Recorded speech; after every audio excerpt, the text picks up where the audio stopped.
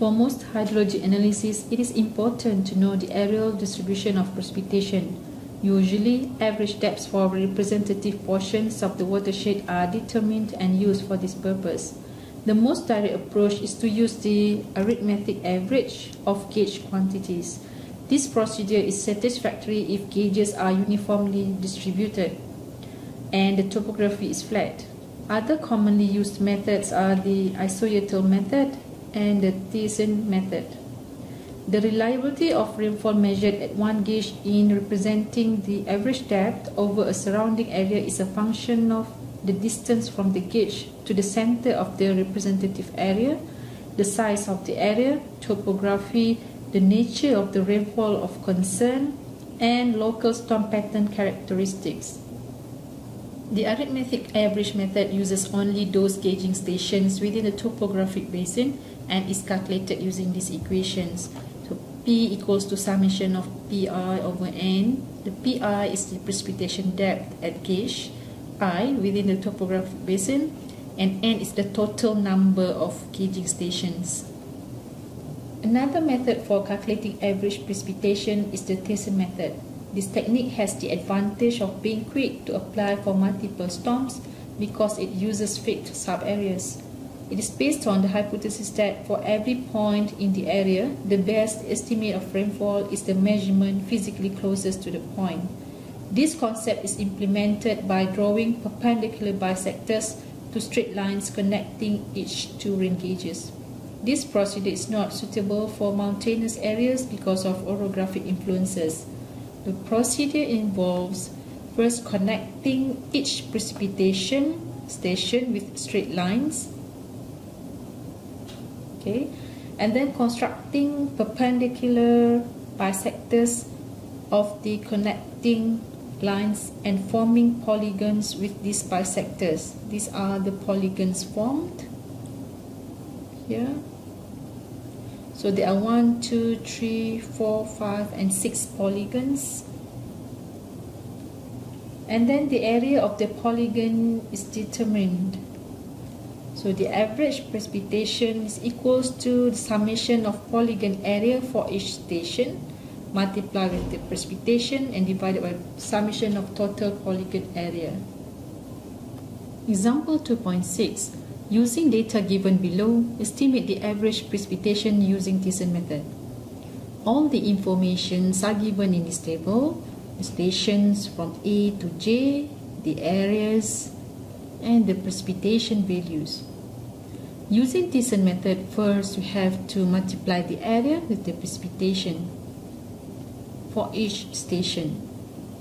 To get the average precipitation, this value is divided by summation of area. So 69,210 divided by 568 is equals to 121.8 millimeters. The Isohyetal method is based on interpolation between gauges. It closely resembles the calculation of contours in surveying and mapping. The first step in developing an Isohyetal map is to plot the rain gauge locations on a suitable map and to record the rainfall amounts. So here in this figure, if you can see, there are 1, 2, 3, 4, 5, 6, 7, and 8 rainfall stations with the rainfall amounts. Next, an interpolation between gauges is performed and rainfall amounts at selected increments are plotted, so they are increasing. Identical depths from each interpolation are then connected to form isohyets, or lines of equal rain depths.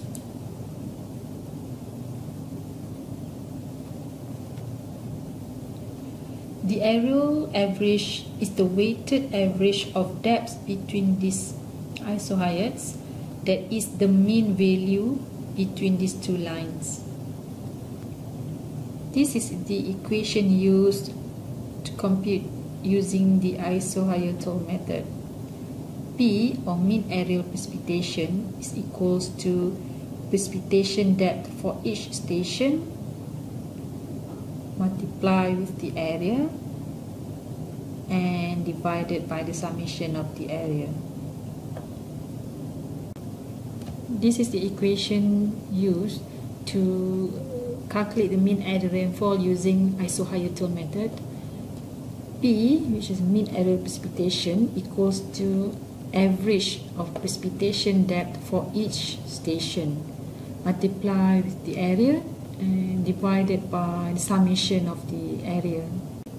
Example 2.7. Use the Isohyetal method to determine the average precipitation depth within the basin for the storm.